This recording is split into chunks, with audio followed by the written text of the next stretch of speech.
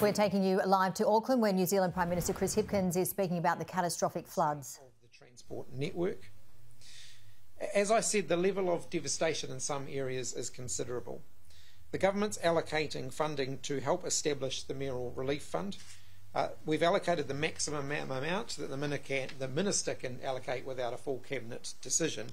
And I do want to reassure Aucklanders that that is a start and that we will be providing more support in the coming days. We are anticipating further bad weather. So my message is to Aucklanders at the moment who might be seeing a little bit of blue sky out there is don't take that for granted yet. There could still be more bad weather on the way. I do want to take a moment before I hand over to the Mayor to thank all of those who have been involved in the emergency response. Our first responders, our police, fire and emergency, St John's and others, the Lines Company workers, and those who do road maintenance who have been helping to get the power back on, to get the roads reopened again.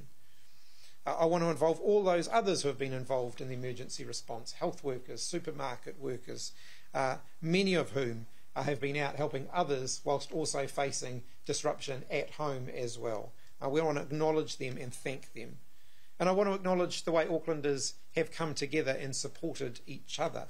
People who have opened their doors to neighbours and loved ones and provided them with a bed for the night, somewhere safe and dry to stay. This is an unprecedented event in recent memory.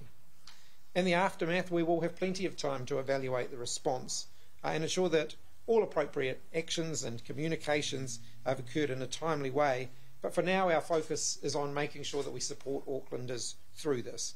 We remain completely focused on the safety and well-being of Aucklanders and making sure that we are providing the full resources of central and local government to get Auckland back up and running as soon as possible.